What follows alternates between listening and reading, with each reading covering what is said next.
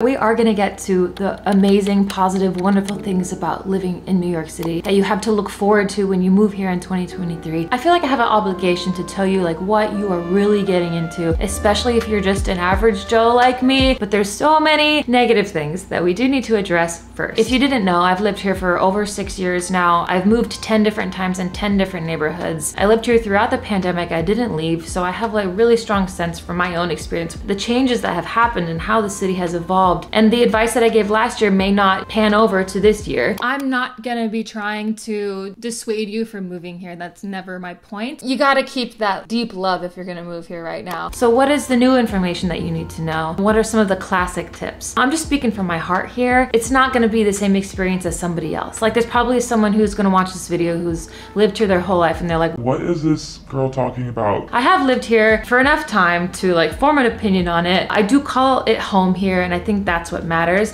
So safety is the first thing we do need to address. This is one of the biggest realities of living in New York City. If you don't know what this is, it's an extra lock I had to buy on Amazon. You can undo everything, unlock all the doors, open the door, and then it comes out. This is just extra support in case someone does break into this lock and through this lock. As you saw, the lock on my door, I had to get another one, which is not a great feeling, but it is a reality. I've been living in this apartment for a couple years. I do live by myself. I've never had an issue with anything at all. It's honestly been a fantastic experience living here, but we recently have had a package thief, which probably could happen to you. And there's really nothing you can do about it. They're like, you just gotta suck it up or move out. In the last 6 to like 9 months, I've had 8 or 9 packages stolen. Again, it's a typical experience. Right now, I don't have the money to live in a building with security, with a doorman. Maybe in 6 months I will, maybe in 3 months I will. I'm manifesting that shit, believe me. But at the moment,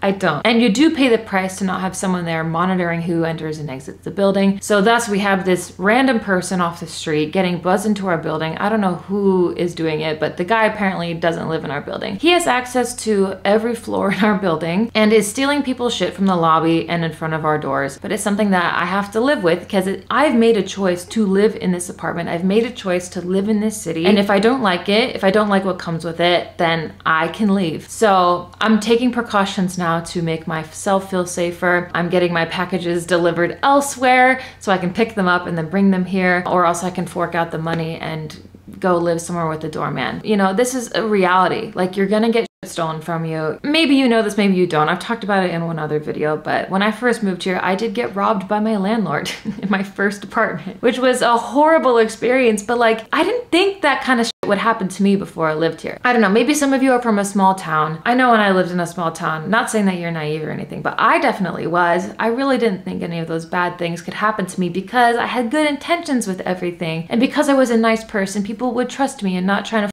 me over, but I was wrong. Moving here and living here, one of the biggest lessons I've learned is like developing a thick skin. New York has taught me so many lessons. Thus, that's not what this video is about, but it's still important to say. So I digress. Safety has gotten a lot worse since the pandemic. In my building, definitely, but also on the subways. It's a harsh reality for like 90% of us living in New York City or even a little outside the city that we don't have the money to spend on Ubers and Lyfts every day. You have to take the subway. You have to take, you know, Metro North or whatever. I don't know, whatever subway line, New Jersey Transit. And you just have to deal with the fact that it's not safe. Especially in the wintertime, subways are where a lot of homeless people can get a good nap. It is important to have empathy for homeless folks. City is not taking care of them, just thrusting them into a mental hospital to take medication against their will. That's no way to handle a situation. Just to like remove homeless people from the subways and put them anywhere just to make it feel safer for, you know, everyone else, that's not solving any issue. So my biggest advice for you when you're riding the subway, just mind your business. Like, don't make eye contact.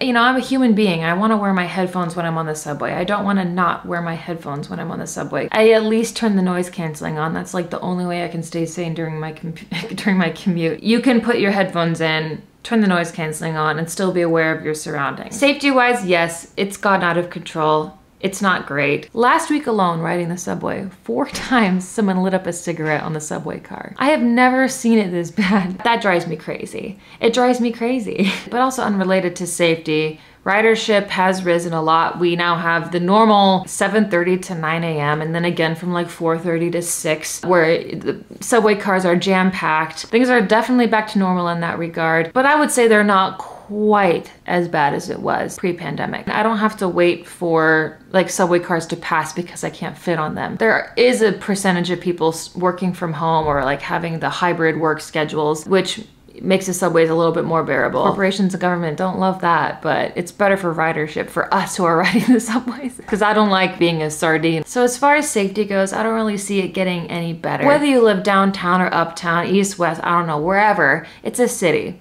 Wherever you go, there's gonna be some sort of safety threat. So you just gotta be aware, you just gotta be smart, really just do what you can to protect yourself. COVID-wise, there's no mask mandates anymore. It really feels like it's 2019 all over again. There are still a handful of people wearing masks on the subway though. I being one of them. I don't want to get the common cold. I don't want to get the flu. Like, I'd rather wear my mask. People aren't really telling each other when they're getting it, when they're not. It's not like a big deal anymore, which whatever your opinion on that is, it's just sort of how the culture is here. People are back in clubs. People are back in jam-packed bars. COVID is just a part of life now. And when you go out, that's just the risk that you take. You know, that's either fine for you or it's not. So you either go out or you don't. But businesses are not shutting down anymore because of it. Knock on wood, I still have never gotten COVID. Knock on wood, like we're knocking.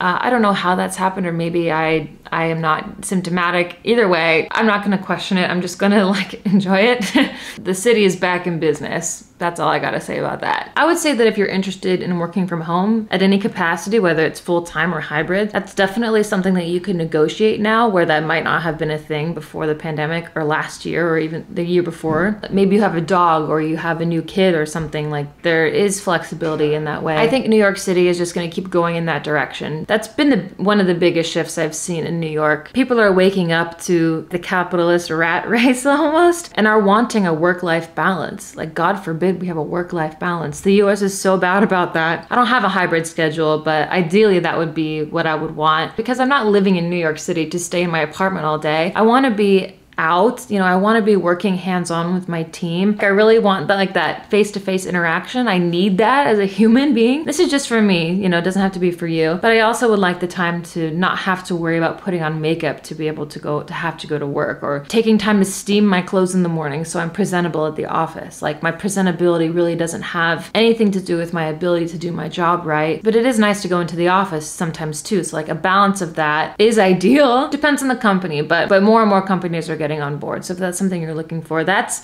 a huge plus. Let's talk about apartments. I feel like a lot of you might want to update on what it's like to get an apartment now and what I predict for 2023. 2022 was an absolute show. Maybe you've seen on TikTok, like the lines around the block just waiting to view an apartment. The experiences that I've seen people go through to get an apartment last year. Basically, the only luck I heard people having getting an apartment here was if they knew somebody who was putting up an apartment before it went on the market. Once an apartment was put on StreetEasy, it was gone within minutes. The percentages of rent increases were mind-blowing. Some people were getting 100% rent increases from their landlords. Their rent literally doubling, and the fact that it was legal is a huge issue. I get it, as a landlord, sure, you're trying to make up for lost money from the pandemic, but that's not our fault. It sucks that if you were one of the ones to stay through the pandemic, you were the ones keeping food on the landlord's table, and now they turn around, unless you're in a rent-controlled unit, they turn around and raise your rent by 100%. If you're a good tenant, I feel like your landlord should reward you, but that's just not how things go. So a lot of people have had to move or move away, and that just further divides the city. Like, the rich get richer and the poor get poorer. But anyways, I think like the average rent cost here for a one bedroom is $4,000, $3,500 to $4,000. I cannot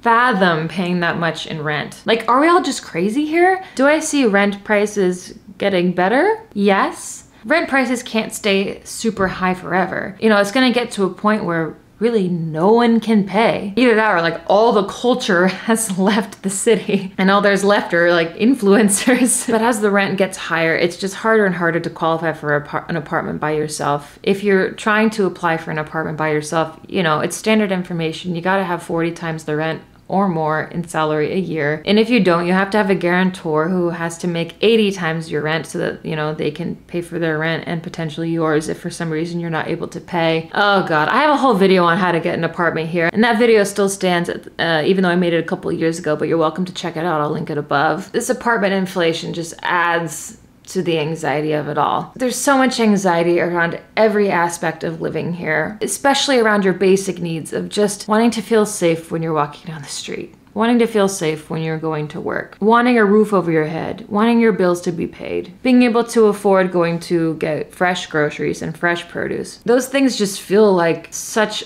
work sometimes here, and that weight on you all the time can just make you feel like it's impossible. Therefore, I think you knowing this before coming here is really important. Yes, life here is so exciting. There's so much opportunity here. If you don't know what career path you want to go into, there's so many options here for you to figure that out, unlike any other place in the world, which is so exciting, but that freedom does come at a cost. There are ways to survive here if you move here without a lot of money, 100%. It just depends on your own lifestyle, honestly. But for a lot of people, that's just not the lifestyle that they want, because that's not the lifestyle that's been shown to them on the internet with all these aesthetic New York City videos. They're fun to watch. I watch them a lot, actually. They're very relaxing, and no shade to the creators. Realistically, that's just not the case for so many of us, and it's easy to get our heart broken if that's the New York City that we've seen and we have our heart set on. I'm on a morning walk right now to prove a point that routine is really important. Routine is something that I really lacked when I first moved here. I was just sort of all over the place and didn't feel like I could put my feet down anywhere because I moved around so much. And so I didn't really have anything that grounded me. Okay, I've made it to a park. So I guess another thing I'm trying to say is try and let yourself give it a chance here. There are probably a bunch of people who had moved here and then moved away after a couple months just because it wasn't what they expected. But try and set yourself up so that way you can problem solve for at least a year. Like no matter what happens in that year, you're gonna stick it out, because it really takes time to build a community. A year minimum. Sometimes it's easier depending on like what job you have, and if you don't work from home versus if you do. The circumstances are different for everybody. If you're struggling to make friends in the city, that's very valid, because I also had that problem too. But there's just so many clubs and so many places you can volunteer. There's something for everybody here. Sorry, helicopter, Abdi. But you don't want that what if, right? If you leave too soon because you weren't prepared enough when you got here. That's why I say make sure to save up like at least $10,000 before you come here, or have a place to stay that's not going to charge you money. $10,000 could easily be spent depending on what you're looking for just on moving itself. But another piece of advice is to let yourself be a tourist too. Don't let anyone shame you from wanting to go to the Statue of Liberty or go to the Rockefeller Center or do all like the touristy Christmas things to do. Those are the only things that a lot of people know about when they get here, and it takes time to figure out how to move like a local and feel comfortable going to neighborhoods that really only locals go to, right? You gotta start somewhere. The staff working at the tourist places are locals, so they know like the local places to go, so they're great resources too. And it's also good to let yourself do the tourist things too, because when people come to visit you, people will come to visit you here. Maybe not necessarily to visit you, but to see the city, and you'll just happen to be here and they'll reach out to try and stay at your place for free. That's how it goes. One of the keys to happiness here, there are many keys to happiness. One of them is to lower your expectations. Move here thinking that you're gonna have a terrible time and then let yourself be surprised. I think a lot of people come here to start over. I definitely did that. You can reinvent yourself however you want. Nobody knows you. They don't know anything about you, and that's really freeing. And that's also why I recommend, if you can or want to, moving here by yourself. I saw a reel on Instagram that was like, if you took a year and dedicated it to being the bravest version of yourself, what could happen? Putting yourself out there, doing things you wouldn't normally do, really expand your life experience, and this is the perfect place to do that. There's very much a possibility you could go out and try these new things and it doesn't work out, and that's probably what it will be like 95% of the time, but the extra 5% could actually change your life.